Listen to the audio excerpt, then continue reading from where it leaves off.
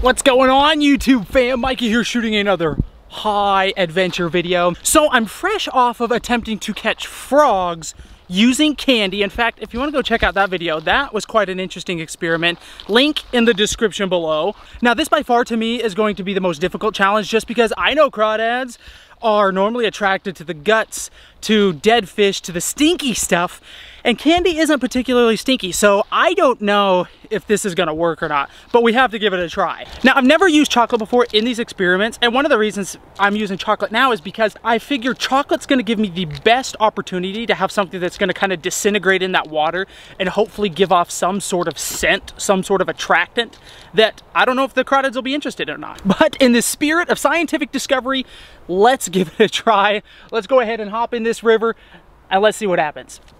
Obviously, before we get started though, I gotta make sure our bait is good. Yeah, that'll do. All right, first things first, we're gonna go ahead and get the camera set up. I have a nice little sandy area here, which should work out perfectly. Now what I'm gonna do with this chocolate, the chocolate kind of has like a waxy coating on it. I'm gonna try to rub that off, so then the chocolate kind of breaks down a little bit easier, a little bit quicker in the water to hopefully give off some chocolatey scent and hopefully attract some crawdads. Now I'm gonna just try to spread it out as much as I can, so then the crawdads aren't fighting over any one or two pieces, kind of creating a crawdad, a buffet kind of scene basically. So the bait's in place. Now we just gotta wait and see if anything's gonna come around here. Oh, hey, we've got one. One's coming in hot. I don't know if he smells the chocolate or if he's just meandering on the bottom here, but oh, here we go. He stumbled upon it. What's that? He's like, well, you don't find this every day. He definitely seems to be chewing on it. Oh, there's a second one. See him coming out of there of the depths. This dude's got it. Hey, he's pulling it down with him. This dude's like, both of them. They're both taking that chocolate with him. And we've got a third one. Look at this. I'm thinking they're smelling that chocolate. Look at the little antenna. They're down. This guy's going to climb. It's like a chocolate hill here. I'll guarantee you that's the best thing he's found all day. Here we go. We got another one coming in. Look at this. Look at this. And another. Oh, yeah. They're definitely smelling that chocolate. There's no doubt about it, I think. Either that or they see the activity. We got a little time lapse. Look at the minnows starting to come around. Look, not a single small crawdad either. These are all really nice-sized crawdads. Little minnow coming up to eat the camera. That's a little bit ambitious there. Got a big old suckerfish up there in the right-hand corner. That would normally be my crawdad bait. Now, check this out. I come down to take a look, and they had pulled a bunch of the pieces down around some rocks. And look at this. Oh, yeah. They definitely love themselves a little chocolate. That is incredible. That is a nice mess of crawdads, too. So what I'm going to do, I'm going to set the cameras up, pointing in this direction. I go ahead and move all the chocolate down this way. Oh, hey, trout coming in. That looks like a little stalker. But look at that. That is amazing. I would have never guessed that. Like, they are just totally going to town on that chocolate. So now what I go ahead and do, I get set up in a different location, and we're going to move the chocolate, make sure it's not a fluke. But check it out. If you can see in the background there, there's already a crawdad coming on. He senses a disturbance there, and this isn't more than 5 minutes in the water. We have a ton of little fish around. We've already got 3 crawdads. Oh, hey! Oh, that's a nice sized trout. Look at that. Took a bite at that crawdad there. Coming up to say hello, hello. That's a pretty rainbow trout, too. But look, the crawdads are moving in. Now, all that chocolate's starting to peel off, and just, it's like creating basically a feeding frenzy. And I think the fish, like here, another big sucker fish, the crawdads, everything is just kind of attracted to like what is going on. But I think those crawdads definitely smell that chocolate. I don't think there's any doubt about it. Look at that. That is incredible. Once again, look at that. That dude's going to carry one off. Not a small crawdad in sight. I would definitely say that they're attracted to that chocolate. 100%. That is crazy.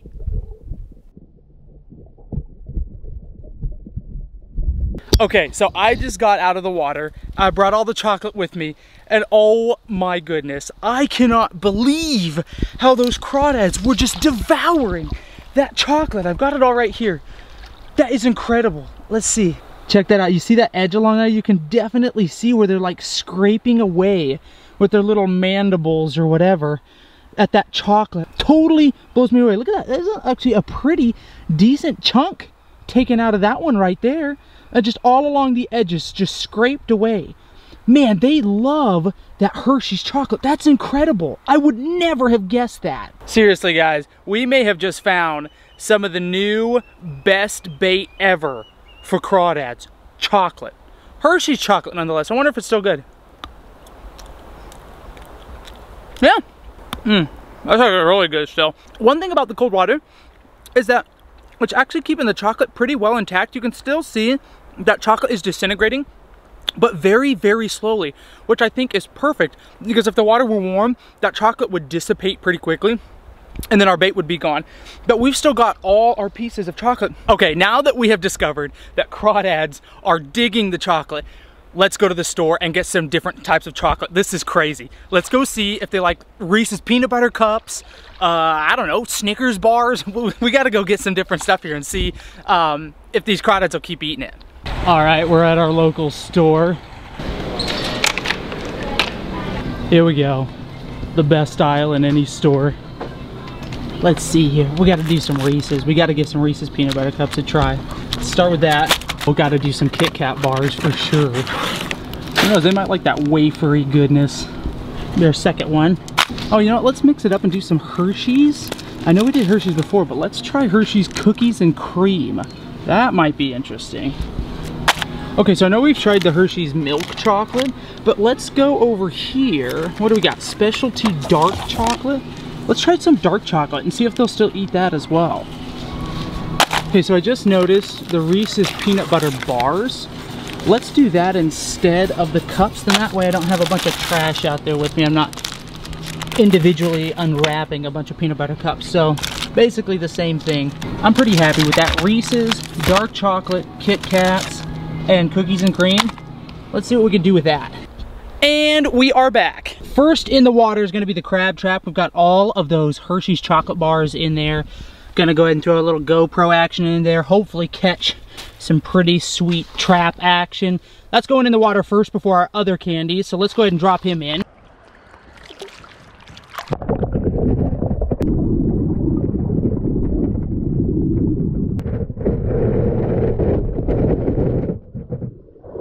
Okay, so our crawdad trap is set. First, we're gonna test our bait. This is a Kit Kat.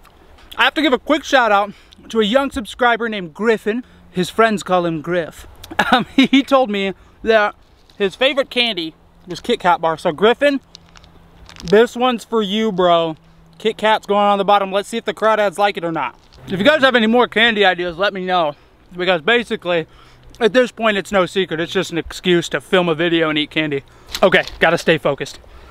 But first, a word from our sponsor. Hello, gentlemen. Are you the type of guy that grabs life by the horns? Maybe you're the type of guy that doesn't split the bill on a first date.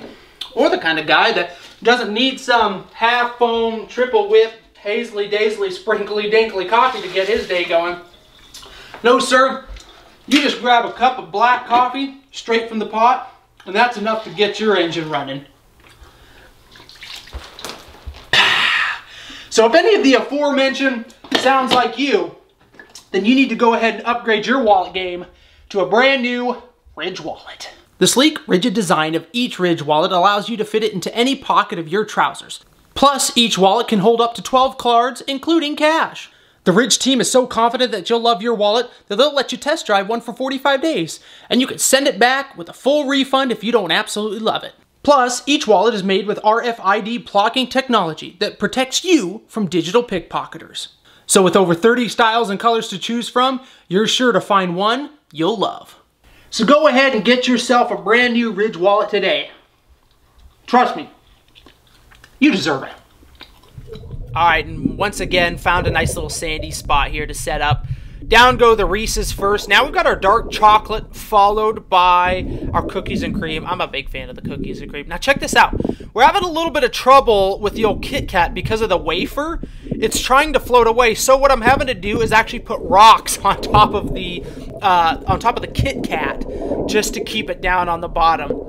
There you go. You see it again. Get it all set up. Now here's our trap. Nothing so far, but you can see a bunch of minnows wandering in. Now check this out right here. Look at that little guy trying to swim out, gets stuck in between the grates. Now keep an eye on him because his story isn't going to end well. We'll just put it that way. Now here we go. Got Got one coming in. Which one he's gonna go for first? Ooh! Looks like the Reese's. Looks like the Reese's. Good choice. Ooh, that's an even bigger one. Look at that. Coming in for the Kit Kat. Griffin, the Kit Kat worked. Look at that. That big one's chowing down on the Kit Kat. The smaller one's moved on to the cookies and cream. Good choice. And now check this out. They're all moving in now. 100% dialed in on that chocolate. We've even got them on, there you go, on the dark chocolate as well. Just creating a massive feeding frenzy. Again, not a single small crawdad. That surprises me. There must be like a hierarchy or something within the crawdad realm. They don't, the little ones stay away. Now check this out. We got a crawdad on the outside of this trap. Uh-oh. He senses a fish in danger. Oh, he's got him! He's got him! Look at that! Oh my goodness, that was pretty epic. Still don't have a crawdad in the trap though, but that was pretty sweet, not gonna lie. Alright, one last time. I'm gonna move this chocolate away, make sure it wasn't a fluke. Look at that, I already have a crawdad around it. Second crawdad coming in.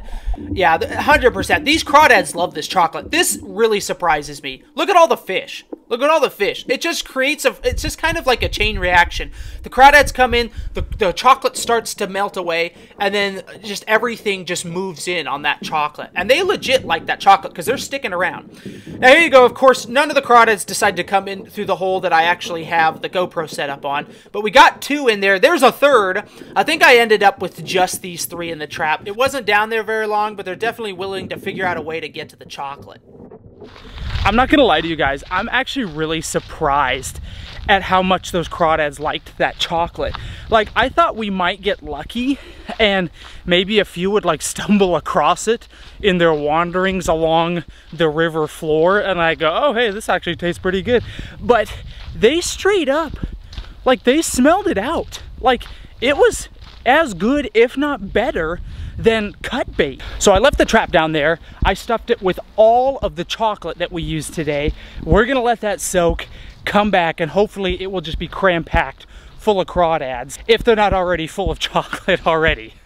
Many hours later. And we're back. Time to check our trap. We've given it a good long soak. Hopefully there's something in there.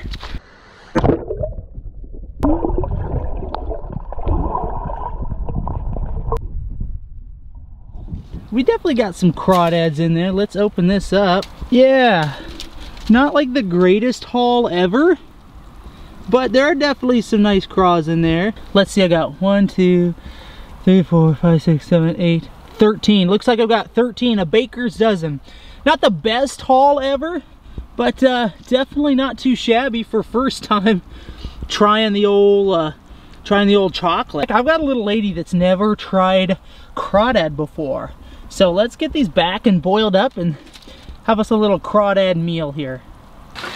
Got our cook stuff set up. As always, guys, if you want any of this stuff for yourself, I've got links in the description below to all of this. All right, while our water heats up, I'm also gonna be adding some Kingsford Cajun style seasoning, all-purpose seasoning. And we're gonna put a healthy amount in there so that soaks into the crawdads. That looks good. Then I also brought with me a little Cajun crab boil seasoning. I'm just dump that right in there. That's gonna add the spiciness. Hopefully not too much spice, but you want a little kick to the meat. All right, our water's boiling. Bella, you wanna help me put some crawdads in here? Yeah, she's not dead anymore. Yeah, they're not dead in there yet. They're just on ice. I tell you what, if you wanna get rid of your nose hair, go ahead and take a few whiffs of this stuff because this is potent. All right, here we go. You wanna use the tongs to grab some crawdad? Uh-huh. There you go. You grab one. You got him? There you go. Now you want to put him in the pot? Put him in our hashtag crawdad hot tub here. There you go.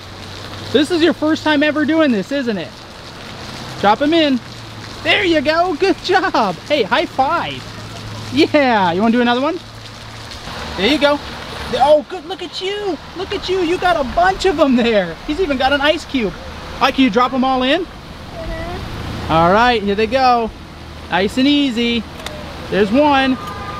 Well done. Oh, let's get him in there. There we go. Good job, Bella. Good job. All right, Bella, we got our crawdad hot tub going on. What do you think? Really good. You're excited. You've never had crawdad before, have you? Yeah. Yeah, we're gonna have it for the first time today, aren't we? Yeah, the park is nice. Yeah, we're hanging out at the park today. Good times. Here we go, look at that. That's good looking right there. All right, I'm gonna set them on the plate. Don't touch them, they're hot, okay, honey? Okay. There we go. That's a good looking plate of crawdads, Bella, thank you. What's this? Yep, you can set them right there. All right, all of our crawdads have cooked. Now I'm just letting them soak in that water. So hopefully that seasoning kind of soaks into the meat and that meat gets a good flavor to it. Good Cajun flavor is what I'm looking for. All right, little cup of melted butter and we're ready to eat. How do we do this again? Take our crawdad like that. Here, take them just like this. Okay. We'll twist the tail out, dredge them around in some butter. Papa, I do it. Whoa, you took the claw off. Good job. Look at me. That is really cool. Yeah, that is pretty cool. Good job, Bella. All right, Arabella's first time with crawdad. Give it a bite. No, thank you. No, thank you. You don't like him? Oh, shoot. Okay. Well, that was a fail. I did let these soak in that water, so they are a little bit spicier, so maybe she got a little bit of that spice and said no, which I can't blame her. She's only 3 years old. Yeah, that's a really nice looking claw right there. That's awesome. Boom, here we go. Big meaty claw. I'll never not say that. Dredge around a little butter. That's delicious. YouTube fam, thank you guys so much for watching. Hope you guys enjoyed the video. As always, I will see you in the next one.